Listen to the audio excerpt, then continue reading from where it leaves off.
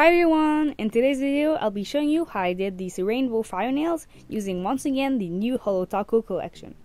I had done these nails a while back on my other hand, so the reason I never made a proper post or tutorial is because I always post my other hand designs only on my Instagram stories. Someone back then asked me for a tutorial, so here it is months later. Sorry for the delay. I started off with a peel-off base coat. At this point, I could stop saying it. Then I went in with a white base for no reason because Simply's polishes are super opaque. But I'm so used to doing gradient this way, so that's what's happening, okay? You could also apply a coat of the lighter shade of the gradient as the base color, but I find that's just a waste of polish, since you're gonna do the gradient on top anyway. Next step is to apply protection for your skin. Why did I say that in such a weird way? Moving on, I still don't have liquid latex because I am a professional procrastinator. I actually have a master's degree in putting things off, so I'll be using a good old tape. It works fine, but I should really get that liquid latex for the sake of the environment. Here I'm applying my two colors vertically on the sponge. Then I dabbed it on my nails.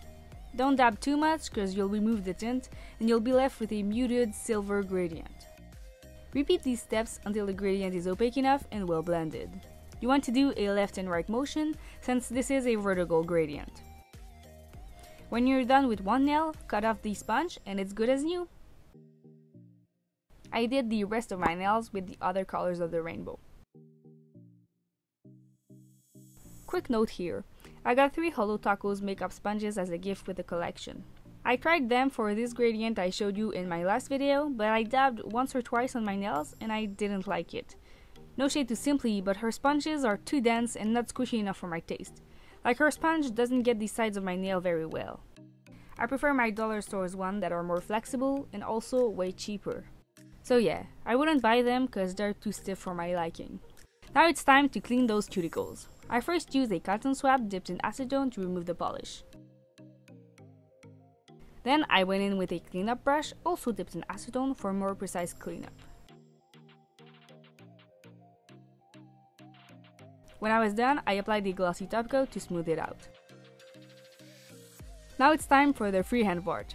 I used acrylic paint and a detail brush to do the flames. I did them a little bigger than I actually want them because it's less annoying.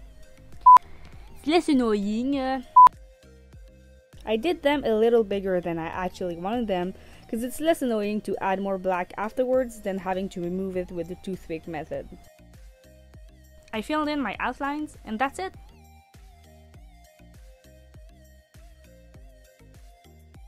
And all that is left is to apply a final glossy top coat. I actually ended up applying a second coat of camera because acrylic paint tends to soak in the top coat for some reason. And here's the finished nail art. I think they turned out really great and the rainbow adds a lot to the design. It's so pretty in the sun, my camera doesn't even do it justice. I've always loved chunky holo polishes more than linear holos, but this collection from HOLO TACO is making me rethink that. I have lots of other nail art ideas to do with this collection, so you'll definitely be seeing more of it in the future. Okay, I hope you enjoyed this video and the double rainbow fire.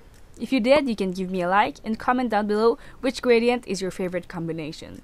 You can also subscribe to my channel for more tutorials in the future. I'll see you in the next one. Bye!